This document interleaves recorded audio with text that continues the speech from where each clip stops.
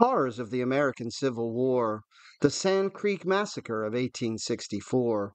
Major John M. Chivington's Colorado's fighting parson played a large role in the Union victory at Glorieta Pass, New Mexico in 1862. Considerably less praiseworthy, however, was his part in the infamous Sand Creek Massacre 2 years later. Indeed, the events at Sand Creek ended Chivington's military career and wrecked his once promising political prospects. There were some limits to wanton brutality, even in the wild and woolly West.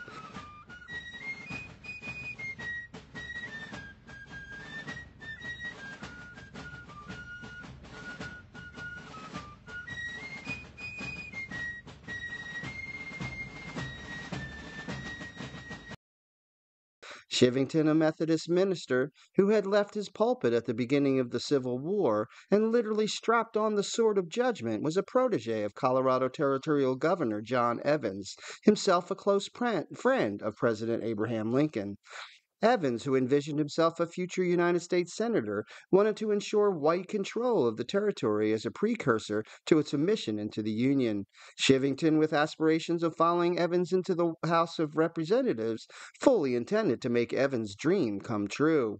Following the unprovoked slaying of Cheyenne chief Lean Bear and 28 of his followers by Chivington's men in the spring of 1864, open warfare broke out between whites and Indians in Colorado. Evans raised a new regiment of 100-day volunteers to quell the uprising and put Chivington in command. He gave the preacher a simple, if chilling, order: kill all the Indians you come across.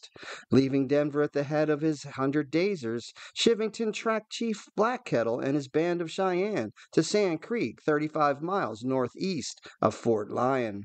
They had been told to surrender by the fort's commander, Major Edward Wincop, and believed that they had done so by camping peacefully within its jurisdiction.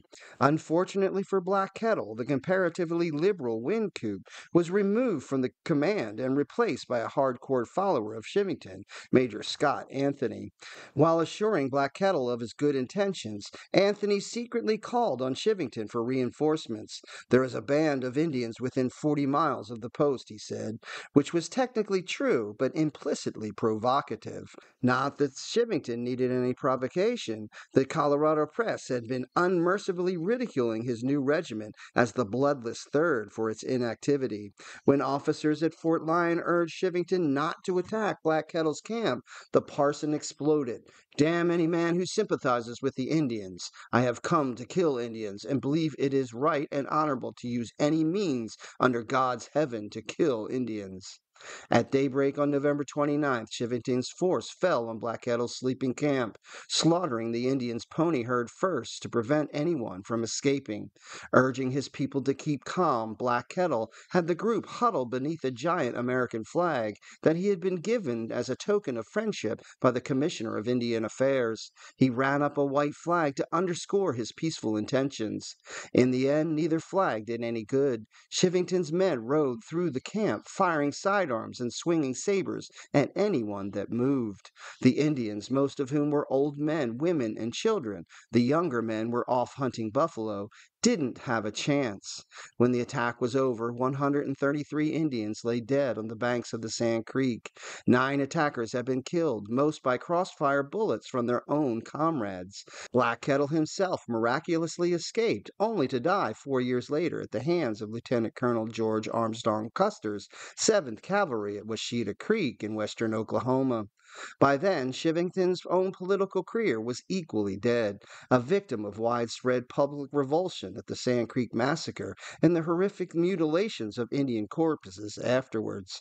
A subsequent report characterized Chivington's attacks as a gross and wanton outrage. It was that. It's your history. Learn it, know it, and love it.